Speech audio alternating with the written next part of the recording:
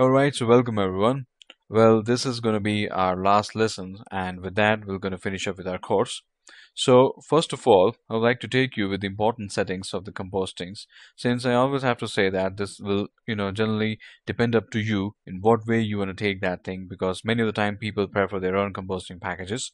So, I just want to show you with a very straightforward and the clear idea that I've got here. Let me just gonna play the timeline. And here you can see that obviously we're going to have some different colors from the video which showed to you, which is basically the final render. Here you can see that I have got all the BG elements here. This is the whole BG is basically the CG, and I have used some passes, some layers, lighting settings, and of course to to take care of the best I can do to achieve the reality. So I would like to focus here only the passes I have used for bringing my CG elements inside the this particular image that I've got again from the CG environment, of course. So we're going to learn the important steps. First of all, I'd like to take you towards the particles, the important particles, which in this case I can't see that because the visibility is quite going to be less visible to me, of course. So what I can do is that let me just switch off the new dust here. The new dust is basically the layer uh, for the fluids, and again I like to take you to the particle sections. So yes, of course, here you can see that I have basically got two things for the particles. There is basically one particle layer, but I have given some Gaussian blur for it to again give a feel of a soft dust. I thought that in a reaction like this, there will gonna be three elements. Well, let me just take that thing. Uh, First of all, let me just switch off the visible particles. And here you can see, guys, if we're gonna play the timeline, you can see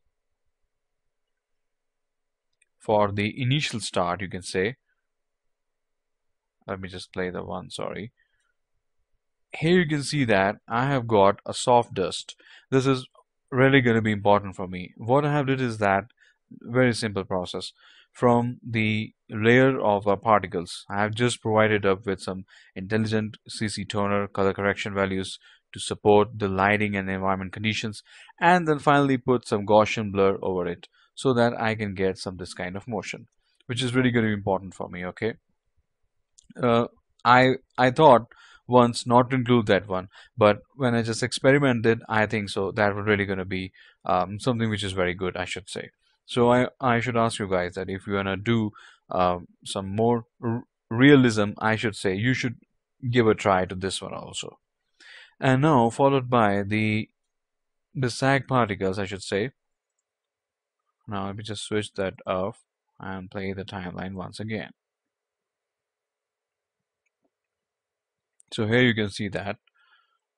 Now, the really important stuff is that the color and the mixing of our particles with the background. Okay, so for that, again, I have given with some CC toner as well as a Gaussian blur, a little bit of the Gaussian blur to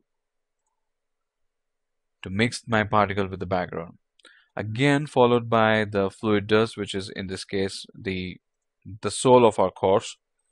And you can see I have again given some nice settings of the CC toners to match with the background.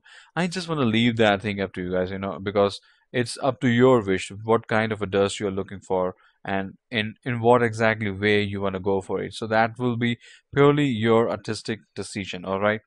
And finally, by adjusting all the things, each and every layer, and this really very straightforward thing, there is nothing going to be very complicated stuff inside the composting. By doing all of the stuffs, by setting all those parameters and all, I finally came with this as my output, and I guess it's pretty cool. I mean, that this very soft sunlight, or you can say faded light, I have added in fact inside the composting. I haven't gone with any Maya render layers for that because I know that calculating the lighting for the fluids is really going to be very costly.